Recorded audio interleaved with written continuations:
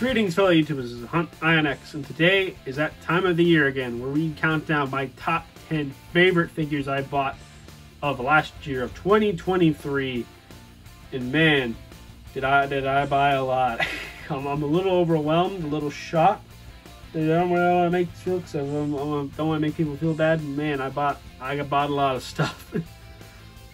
So, one key thing to note is just as usual with this list, it's always figures that I bought, not that came out, although there's a lot that came out this year. It's all mainly stuff that I bought. And two, it is my list. You maybe have a different opinion than mine, and that's the whole point of the comment section, for you to make your own top 10 list and tell me.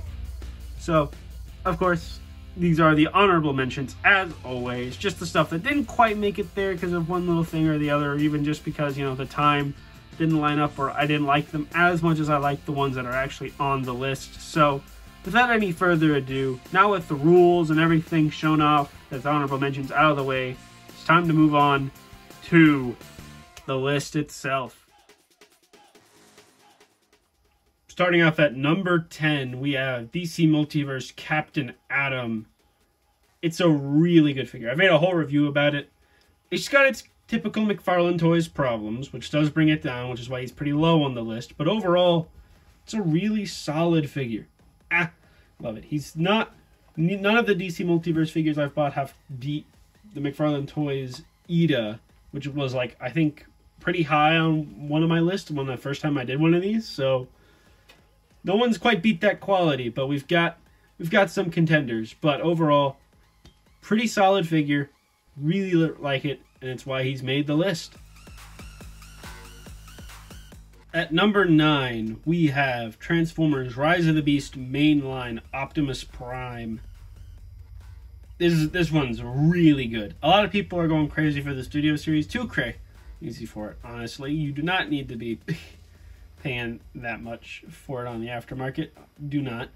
Plus, this one is really good. That's why it's made the list. It's got its flaws. I feel like the arm kibble should kind of close in a little better, and I think the abundance of the gray plastic is a little much. But overall, it's a really solid figure that I honestly kind of think looks even a little better than the Studio Series one. I don't know, call me crazy, but I probably am. But overall, Rise of the Beast Optimus makes number 9. Just a really solid figure, really good Transformer, and it's why he made the list. And at number 8, we have Gundam Mobile Breaker Battlelog Command Quanta. I already reviewed this kit, and it's a really solid model kit. A lot of great articulation, especially, I mean, it's a double O Gundam kit, you kind of expect it. It's a great kit. I had a lot of fun putting it together, had a lot of fun painting the inner frame and stuff like that. Not the inner frame, the GN drives on the inside. And there's still a lot of stuff I need to do with it, but overall, it's just a really, really good kit. It's a fun kit to build. It's great and easy for beginners. It's easy to find. Well, not really easy to find, but you get what I mean. It's a great kit. And it absolutely deserved to be on this list because I really like the thing. I don't know, it's probably my favorite Gundam I built this year. And at number 7, we have an old figure on the list. This is an old figure I bought this year that I have not stopped messing with. This is a McFarlane Toys Master Chief. When I say McFarlane Toys used to be really good, and it's why you still have collectors of the line like me, this is what I mean. The McFarlane Halo stuff is just built differently. They're fun. They're so articulated. The only, like, McFarlane issue you can really find on these are the hips. You see how they're all broken up? That's really ugly looking. That is the only McFarlane quirk you can find on these ones. And these are just from the Halo 3 ones. When you get to the Halo 4 and 5 ones, that completely disappears, and they become borderline import figures with the quality and look of them. They are just phenomenal figures, and it makes me genuinely so sad that McFarlane Toys' other stuff isn't like these, because this Chief is awesome. Everyone needs at least a couple of these in their collection. I know I have a couple and plan to get more. So yeah, at number 7, it is the McFarlane Toys Master Chief. At number 6, we have G.I. Joe Classified Dusty. This is a really solid figure. G.I. Joe is absolutely killing it. And there's so many more I want to get, so many more or out there, but Dusty was one I picked up this year, and I just cannot stop messing with it. This thing is great. The poses you can get this guy in are insane. He can do a full splits. Okay, not even any Hasbro Spider-Man I own can do that. Like, it is a really impressive figure with so much great range of motion, so much great sculpt work and paint work. G.I. Joe is just awesome right now with their figures, and this one's a key example, and it's just one I've messed with all this year. Fantastic figure. At number 6, Classified Dusty.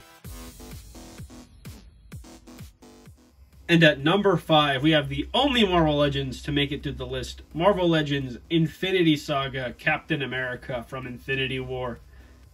This figure just really impressed me. The likeness is awesome. The paint and sculpt work on this is really good. And it yet is using parts from an older figure. Absolutely, but I really like that older figure, so I don't mind it all that much. And it's just a really solid figure. It's so much fun to pick up and pose. This is what Legends needs to be more of. It needs to be what G.I. Joe's doing with their articulation and sculpt work. Like this. This shows me they can do it. They just got to put in the effort. And the team, I love the team at Marvel Legends, but they're just not, they need to step it up. Put it on par with everything else that's coming out from Hasbro. But yeah, Steve here absolutely rocked it. Gives me hope that Marvel Legends could be better if they just put in some effort.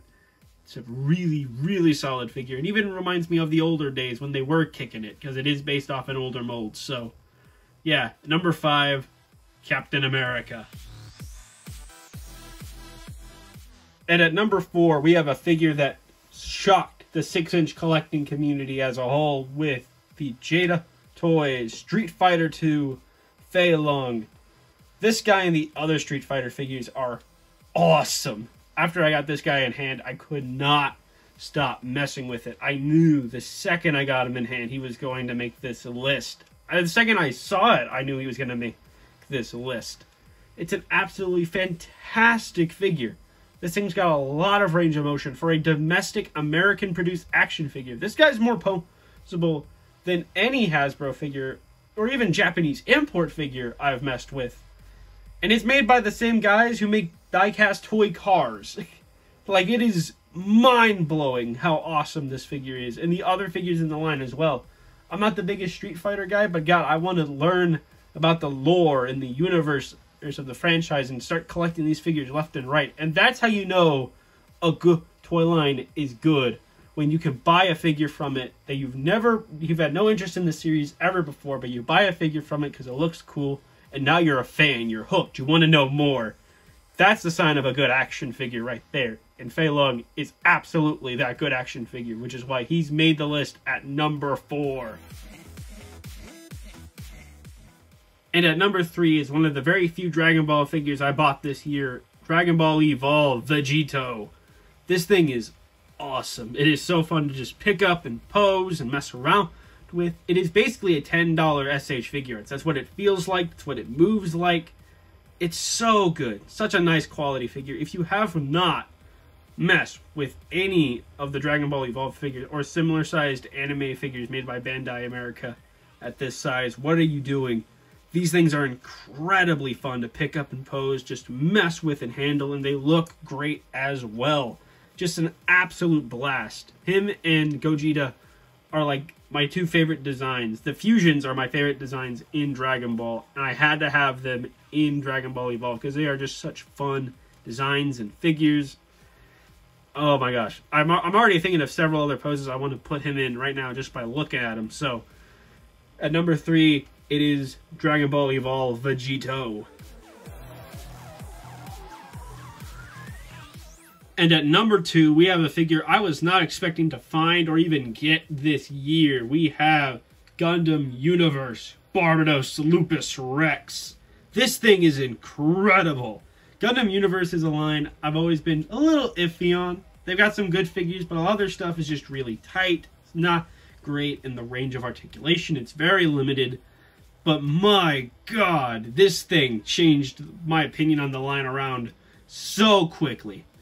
This thing is incredible. I want to do a whole review on it very soon, so I'm not going to get my full thoughts in there. But my gosh, this thing is incredible what you can do with it. The range of motion. And this is the first one I've had where the joints are normal. They're not squeaky and tight. They're not floppy and loose. They are just the right range of denseness. Just nice range and motion. Everything. This thing absolutely kills it. It is so good. It's probably my favorite Gundam thing I bought this year besides the Command Kwanza. But man, oh man, so good. So yeah, number 2, Gundam Barbatos Lupus Rex.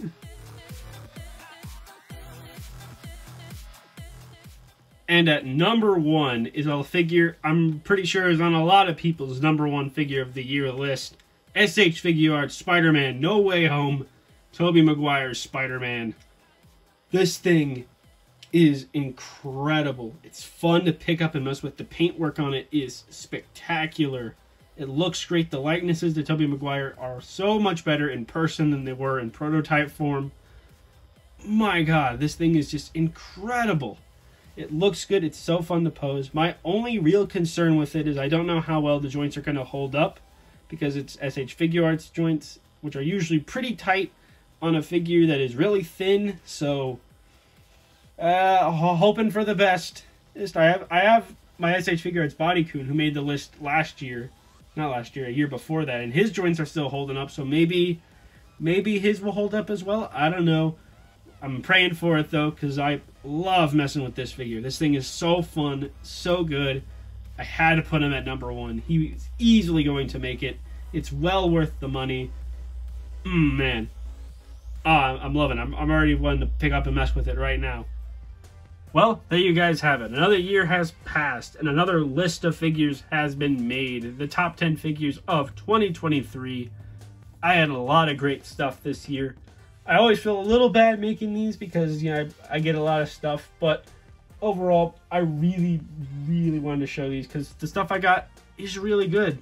The stuff I really wanted to talk about, and not everything I get to buy I end up reviewing because I'm behind on it, or it's an older figure that's not going to get a lot of views. So the top 10 list gives me an excuse to finally talk about that.